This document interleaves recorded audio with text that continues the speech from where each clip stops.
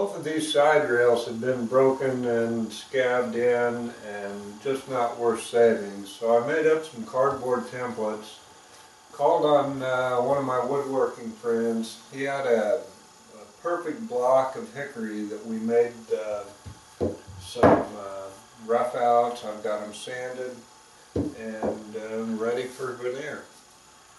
Along with making cardboard templates to lay out the profile on these side rails, I've also laid out templates for the layout on the veneer facing. I like this curly grain here. Most of this panel on the front is going to be covered with our burled olive ash, so I'm going to start by laying it out and working with this grain line across here.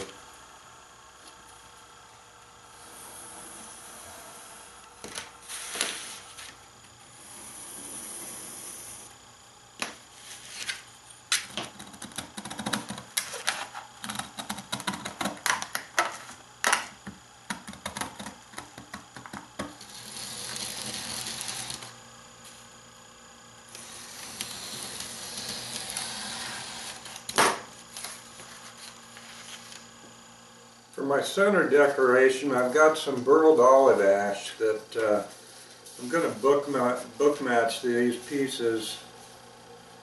There'll be a small seam down the center, but this is a beautiful piece of wood.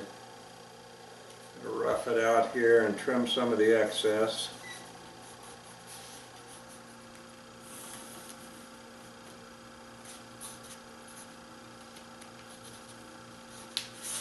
I squared up the two pieces of burl and some blocks of walnut and sanded them down to where there's a nice flush surface and they're made up together. Need to tape them in place. Instead of a true book match, I've decided that I really like this grain lined up in an opposing fashion. It's got a nice swirl in here. So on the front side, I'm going to start by lining these up. I'll put some masking tape on there to hold them. Then on the back side, to reinforce this as we're working with it, I put a paper veneer tape down. It keeps things from chipping out and holds it together. This tape is basically a hide glue base that dissolves with water. I use this a lot of times on holding seams together. In this case I'm holding a seam and we're going to reinforce the wood. Okay.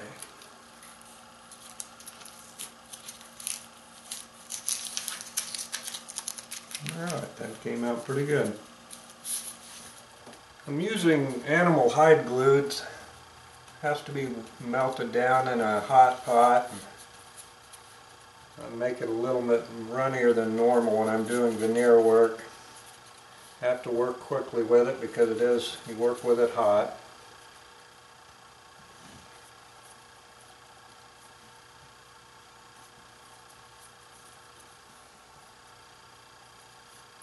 Okay, I'll line these up. This is my top here.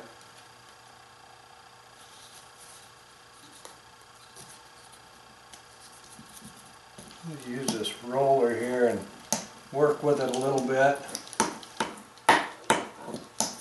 It sets up pretty quickly. Okay, I'm going to put a piece of tape on that end there, the end, hold it down, and maybe one through the center here. I've got my iron temperature set very low.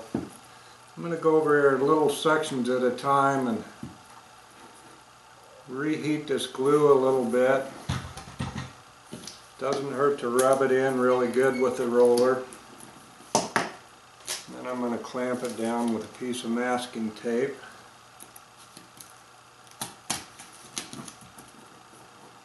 And just keep working along down the end. I've let the glue harden out and given it a few hours to cure. I'm going to peel the tape away and check these veneer edges and do a little light sanding. I'll start sanding by breaking down these edges on the veneer. I have to be careful so they don't splinter.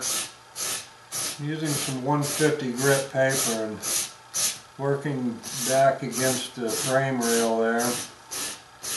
Need to cut these ends back a little bit so they don't chip away. With a hardwood block and some 120 grit paper, I'll work with it and even out this surface, take the dull areas out and just kind of work it down to where it's all smooth.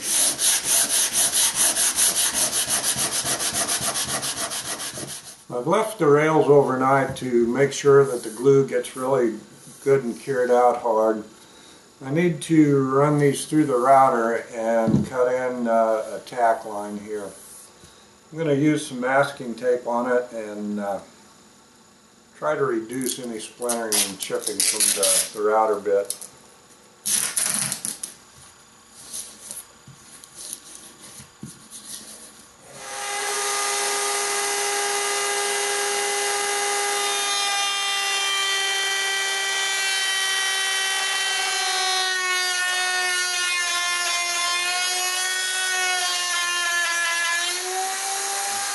I'm going to use some 220 paper and just lightly dress this fresh cut here, and we'll be able to glue down our applique.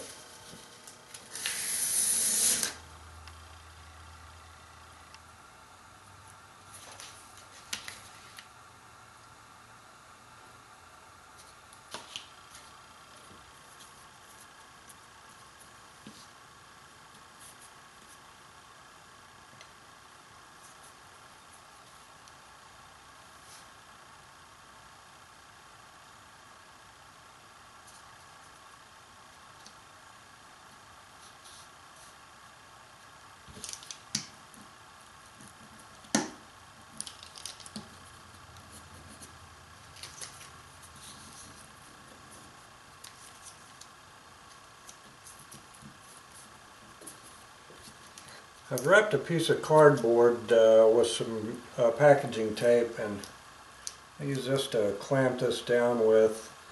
The packaging tape won't let any glue squeeze out here. Clamp this down and leave it for a couple hours or so.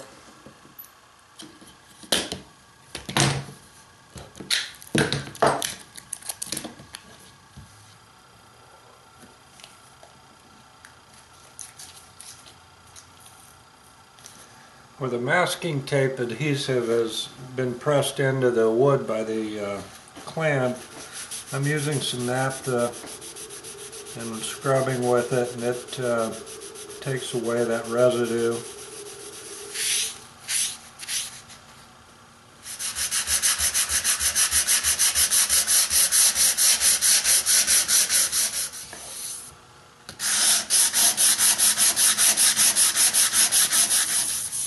I've polished down this burled ash, and very tempted to see what a teaser of naphtha will do. Beautiful, beautiful. I couldn't be more pleased with the way this veneer facing has come out. The seam is flawless, the pattern flows really nice. Overall, I'm happy to have these done.